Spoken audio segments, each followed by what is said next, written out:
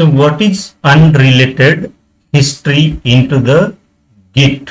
Basically, if you see it here, we have one project created onto the GitHub, and this project had some commits here, if you can see, which is an initial commit we created, and the contents of that commit was we added one license file, some readme and .git ignore. Everything has been added into this one.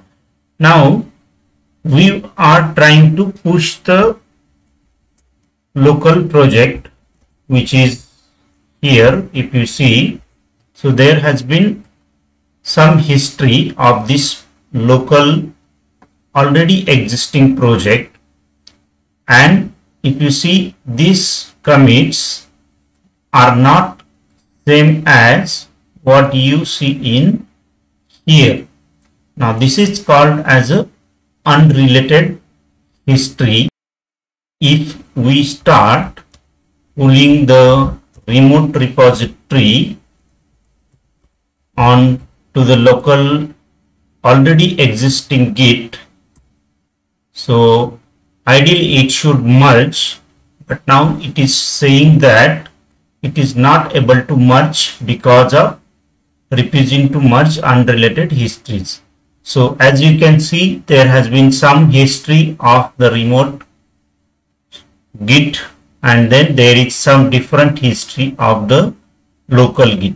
So because of those mismatch, it is not able to merge the remote code onto the local machine.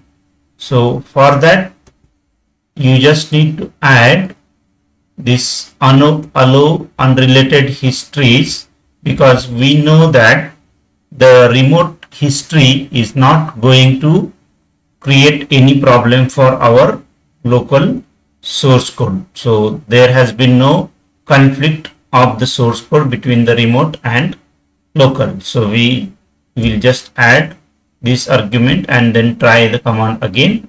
Now if you see it here, it is asking for committing, and as you can see now it got successfully merged.